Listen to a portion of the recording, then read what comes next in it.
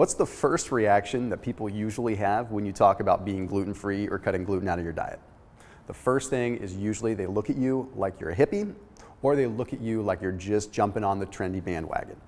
All right, I've been gluten-free for a long time, and I will tell you that it's not because it's trendy, it's because there's a lot of legitimate science that shows it has some serious effects when it comes down to how your body absorbs and utilizes nutrients. And again, it all comes back down to that famed inflammation that I'm always talking about. I do want to say, if you want to see all of the videos that I post up here on YouTube, make sure that you click on that little bell and turn on the notifications. But also, if you're new to my channel, make sure you hit that subscribe button. That way you can be part of the live videos that I do as well. All right, so let's get down to the science. When it comes down to understanding what gluten does in the body, we first have to take a look at what gluten does when it comes down to making food or making dough or anything like that. You see, of course, we have the water, the flour, and the yeast. But what we don't always look at is the role of gluten. You see, gluten provides the structure. Gluten provides sort of the frame so that the dough can rise and actually have structure and actually have some real sustainability so it doesn't just collapse. Okay, the yeast allows it to rise, but without the actual gluten to hold it together, it would still ultimately collapse. Now, why does that make gluten bad? Why is gluten bad when we look at it like that? Well, that same reaction that's happening there actually happens in your intestinal tract in a lot of ways. Now, I don't mean that literally, but I mean gluten is very, very hard to break down. It always has been, but recently it's become more difficult. You see, the problem isn't necessarily with gluten itself. The problem is how we have adapted to the overconsumption of gluten. When we consume a lot of gluten and a lot of wheat over time, we ultimately find that our bodies have a harder time reacting to it. They don't really get a good response. They end up having an immune response.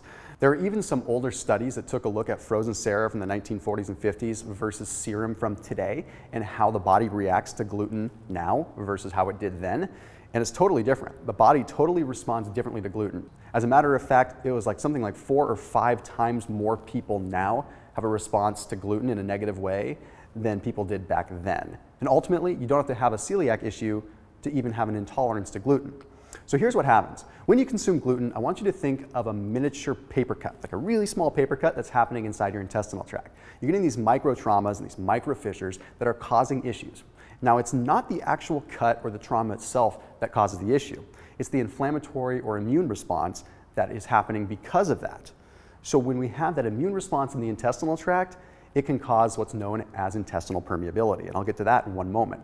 Now, again, it's not the gluten itself. It's something known as the amylase trypsin inhibitor. This amylase trypsin inhibitor is what shuts down certain components of the intestinal tract, but triggers different parts of the immune system.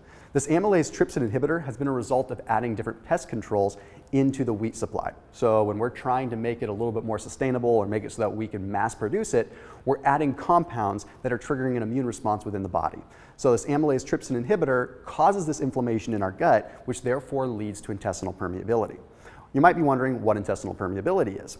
A lot of us would think that when it comes down to absorbing nutrients, that we want more to be absorbed. We want bigger chunks, but that's not the case. You see, when things are absorbed in the intestinal tract, we want them to be micronized. We want them to be as small as possible. That way they can assimilate, they can get through the enterocyte, they can cross through the membrane of a cell, and they can actually react. They can trigger energy, they can be broken down into glucose.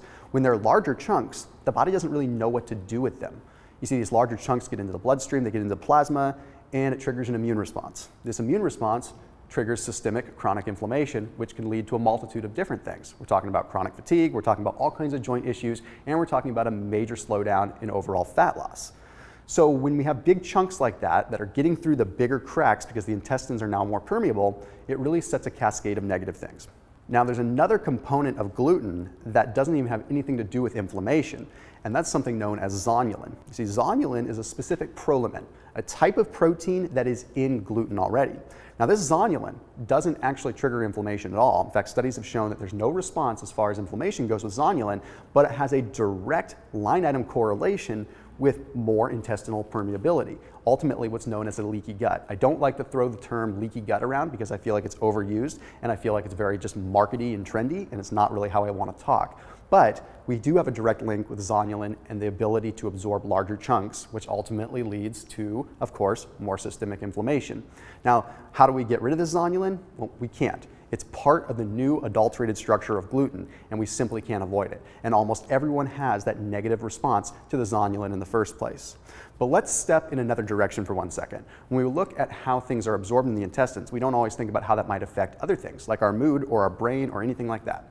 Well, the simple fact is that when we have inflammation that is occurring in the system, it's going to trigger neuroinflammation as well. Neuroinflammation is different kinds of inflammatory cytokines like interleukin 6 and interleukin 15 that can cross over the blood-brain barrier, or through the blood-brain barrier rather, to trigger more inflammation in the actual brain.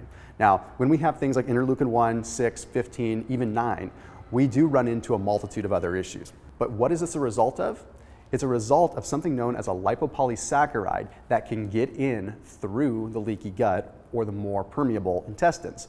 So it's a direct correlation with a particular lipopolysaccharide that gets into the system. The simplest way for me to explain this is you have one potent molecule that gets through the intestinal barrier, gets into the bloodstream, and triggers a toxic reaction. It's not the lipopolysaccharide itself. It's all the reactions that occur. Remember, the response to gluten is never a cold, hard response to gluten itself.